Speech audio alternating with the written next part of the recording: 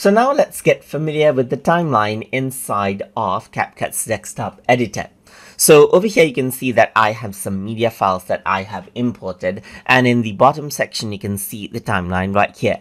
And to work around with the timeline, you need to go around and drag in the media files over here on the timeline. And over here as well, it says drag material here and start to create, as you can see. So what I'm going to do is I'm going to go around and drag in a video clip right here, simply drag it into timeline, and this is what you have. And you can see on the preview window, you can press the play button and then you just go around and see the preview right here. So you can see that this is the timeline cursor, and if I were to go around and click and drag right here, then what happens is that you can see that you can scrub through to see the different parts.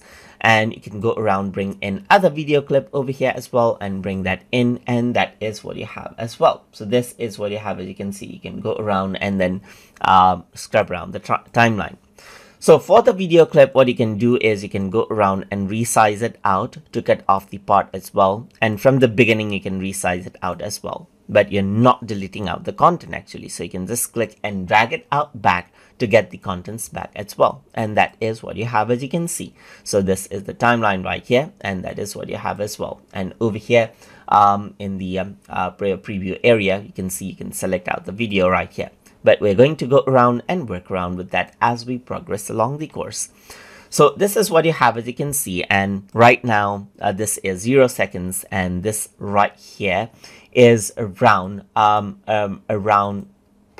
let's say for example certain duration right here. So that is what you have, around 50 seconds right here, as you can see. So if I were to go around and play that, you can see that these are the seconds that are represented, and the total length right now is 41 seconds.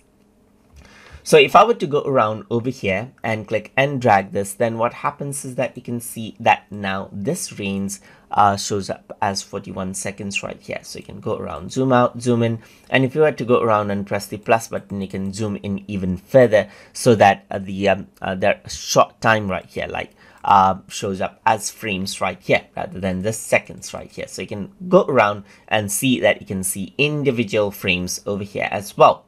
So you can go around and zoom in and zoom out right here. If you were to hover around, you can also see the shortcut keys that you can use, Control plus and Control minus, to zoom in and zoom out respectively, as you can see right here. So you can zoom out and zoom in and work around with it as you like. And that is how you can work around with timeline inside of CapCut's desktop editor. So I hope you guys learned something as always. And as always, please like, comment, share, and subscribe.